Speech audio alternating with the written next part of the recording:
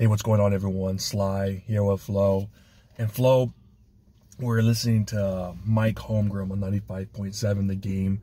For those of you who don't know, for all you young cats, he was the offensive quarterbacks coach for the Niners in the 80s, and brilliant guy. Obviously went to Green Bay and then Seattle.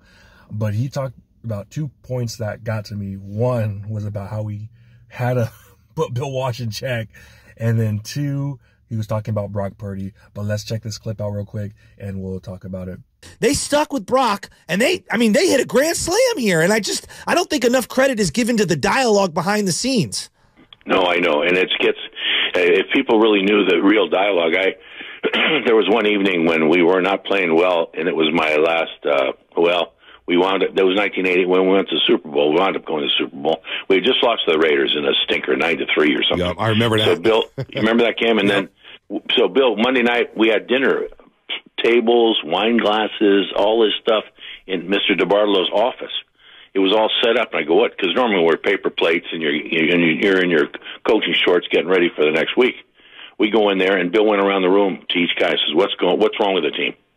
And they went, and guys would say, well, the left guard, I remember Bob McKittrick, the left guard pulled, and then someone with the receiver dropped this ball. And I'm thinking, no, because Steve and Joe were going back and forth during the games. Bill was playing them that way. And I finally got to me, and I said, Coach, I think you're the problem. And the room stopped. And the coaches looked at me, and I said, they listen to me, but they hear you. So I said, pick one, and then we'll go. And he slammed down on the table, and he walked out of the room. And I'm going, and all the coaches, they start throwing rolls at me. They're yelling at me. They're swearing at me. What are you doing? Are you out of your mind? And so then he comes back and he goes, Mike's right. Yep. We're going to go with Joe. Yep. But he goes, Mike, you know what happens if this doesn't work? I'm going, gee whiz, I got little kids. Right. I go, what's going to happen here? But we wound up we beat Washington in a big game. Yep, Monday Night Football, yeah. Yeah. And then the next morning, Coach Walsh gave me the game ball. And that's the one football thing I have in my cabin in Santa Cruz on the mantle. You know, when I look at these two teams, I'm looking at the two quarterbacks, obviously. You've talked to us at length just about how when you're a head coach, when you're an offensive coordinator, you're a teacher, and you're trying to teach these guys. And both these guys came into the league very differently, Jordan Love and Brock Purdy. Just your thoughts on Brock Purdy, though, to start with. I mean, he feels like a guy you would love to coach.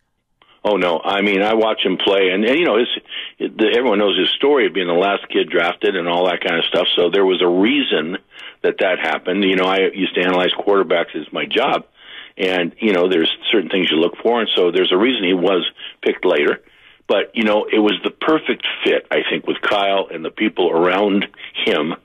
But then now he doesn't get enough credit because he's a very accurate passer. He's a tough kid mentally, and he's just going to get better. I mean, I always said that a quarterback, if he can stay with the same coach and the same coordinator for a couple of years, he hits his stride in year 3. Mm-hmm. It takes that time to mature and to get ready to play. Well, Kyle, and the connection there between coach and quarterback and the rest of the guys on the team, it's happened sooner for them. But, I love the young man, and, his record speaks for itself. They don't lose games. Yep. All right, man, that first part with Bill Walsh, man, you have to be ballsy, man, to be the quarterback's coach. One of the greatest coaches of all time telling him, hey, dude, you got to stick with one quarterback. Like, you have to stick with one. And basically, Bill Walsh was like, you're right, but if you're wrong, you're fired, pretty much, which is insane, man. But Mike Holmgren, Santa Cruz guy, too, by the way, so he lives right next to us, saying that stuff. And then he talked about Brock Purdy. Brock Purdy, man, that kind of pumped me up how he was talking about, he's like a quarterback guru, by the way, talking about, it's usually your third year where that's when you really start getting it all together, and that's where everything clicks. And hearing that, I was like, all right, so next year he might be, even better. But then it's like pretty much this is his first year, so he's going to get better the next 2 years. So hearing him talk about this, man, it kind of jacked me up. But what do you think about this conversation? Yeah, man, first we'll start with the Bill Walsh thing. Yeah, man, that does take some balls. I don't think he obviously knew that Bill Walsh was going to be like, hey, your job's on the line before he said this, but still, he was 100% right. Sometimes you just got to take that chance and pick your best option. Say, hey, like, we got to go with this. And that's what the Niners had to do with Brock Purdy and Trey Lance. Yep. They just had to finally make that decision, say, hey, there's too much distractions. Having two on the roster, essentially. It's almost like girls, you know, sometimes too many of them could be a bad thing, you know? As crazy as it is to hear that, it's true. It's the truth, man. It's just hard freaking balancing things like that. So we had to go with the guy, Brock Purdy. Luckily, we picked the right one. So that was a good thing, because sometimes, he even says it, sometimes you just got to hope you made the right call, you know? And that's not always the case. But luckily, Brock Purdy was that right call because of what he said in the other segment, how this guy is able to just freaking read defenses like no other. And Mike Holmgren, man, he was around a lot of good quarterbacks. Obviously, the Joe Montanas, the Steve Youngs, Brett Favre, and even was a Matt Hasselbeck. Where he took him to the Pro Bowl. He took him to the Pro Bowl. And he even took him to the Super Bowl as well. So he's been around a good amount of quarterbacks. So he understands how to evaluate these guys. I think that's how he even started. He started as an evaluator, then he became the quarterback coach, right?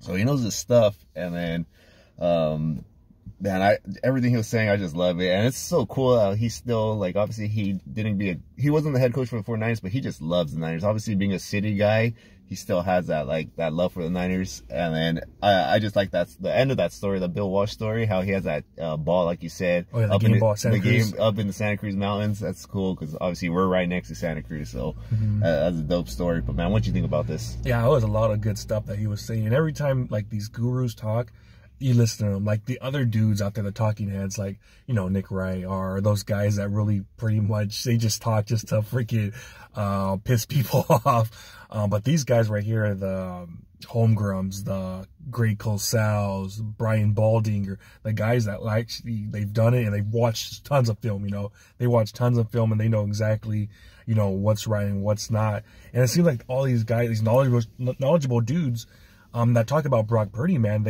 they're excited by him. When he was here talking about Brock Purdy right now, he's like, dude, like, I really like him. Like, I wish, you know, I could kind of coach. I wish I could be there coaching him, because he, you know, he has shows a lot of intangibles, man. So hearing this, man, I was just like, all right, I'm not going crazy, you know, because I listen to Fox Sports all the time. I shouldn't, man. That's like my, that's like my dirty pleasure, man, watching Fox Sports and then hearing them pretty much always like rip on Purdy, you know. So I'm like, I don't know why I do it, but I watch it. But then when I listen to these guys actually know what they're talking about, it like kind of like, all right, reassures everything. It eases you. Yeah, it eases me up. Like, okay, I'm not going crazy here. That this guy, you know, he knows what he's talking about. And I mean, I love what he said about that. And I mean, the guy knows his stuff, man. He was in the room with Steve Young and Joe Montana at the same time.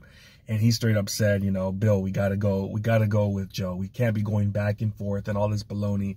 And I'll be honest, personally, back then it kind of looked like it should have, instead of, I like George Seifert, he was a defensive guy, but I think after Bill Walsh retired, it should have been Mike Holmgren or Mike Shanahan. Those two guys seemed like they were like brilliant coaches, and they probably should have been the coaches. I think we would have won way more in the 90s, you know? Not just that, not just their brilliance, but they actually knew how to interact with these guys. That was a big problem with George, was that he never really got along with his guys, you know? He had great players, but they never meshed, and that's what you need for a team. You need to be able to mesh all the way from the best players to the worst players and the coaching staff, you know? And I do like Steve Mariucci, however, I just don't know if he was the guy, you know? But it's kind of seemed like some things that he says were kind of off base, because I remember him saying, yeah, if I were a coach again, the first thing I want to get is a long snapper. That's the first. I'm like, what the fuck are you talking about? Come on, Steve. Like, I like Steve and all, but man, it seemed like we kind of underperformed under him. We never got a Super Bowl with him. But Mike Holmgren, man, he's a genius, man. Him talking high on Brock Purdy, I was pretty pumped up. And everything he was talking about with Bill Walsh is like, yeah, this guy, he knows what he's talking about. He's been there. He's done that everywhere he went. He won. He knows how to find a quarterback. And he knew what to do. Even Matt Hasselbeck, who kind of, you know, was a good quarterback, he knew exactly what to do with him, and he made him great. So, man, dang, imagine if he was still coaching, like a quarterback's coach with us. Oh, man, I know he would take Brock Purdy to the next level. But I'm pumped, man. I'm pumped that he sees what we see in Brock Purdy, despite, you know, all of the naysayers out there saying that he's, you know, whatever, he's a system quarterback, but nah, he sees something good in him, so I'm pumped up. And yeah, man, and like that nugget you said, how he's talking about right now, year 2, he's already that level, almost like a year 3 guy. If we win the Super Bowl, man, and his freaking confidence goes even higher, man, plus he's gonna be in that year 3 system, there's not gonna be any stopping us, man. If we get it done this year, man, it's gonna be over for the league for the next couple of years. So man, that take by him, it's going to show a lot in this upcoming week. And all those quarterbacks, man, that second year is when it seemed like a lot of them, the greats, they do it, like Patrick Mahomes, Tom Brady, even Russell Wilson, he took that next step, that second, went to the Super Bowl, I think. Yeah, but his defense carried His defense did carry him, but he did great in that Super Bowl. He threw for like a whole bunch of yards and like 40+ points. But yeah, it's that second year is when they do it, and he's doing it, man, even though kind of his first year. So I mean, I think he's just going to get better and better every year. He's just going to learn more and more, get used to the system, know how to read coverages even more. So, I mean, I'm pumped up. I think it's going to keep going, and this guy's next year, I think he's going to win it. One year, he's going to win this MVP race. I know he came so close this year. He's going to get it. He's going to get it. He was with this team. Michael Jordan, like I said, we've said this 100 times, the ceiling is the roof, baby. And Brock Purdy, he's the man. And Mike Holmgren, love what he's saying. I know he's loyal to the Packers, he's loyal to the Seahawks, but deep down, he grew up a San Francisco 49er fan. And I think we got that San Francisco treat on our team, man. All right, well, you guys let us know in the comments what you guys think about what the old coach said. Like, comment, subscribe, hit that notification bell. See y'all next time. Peace.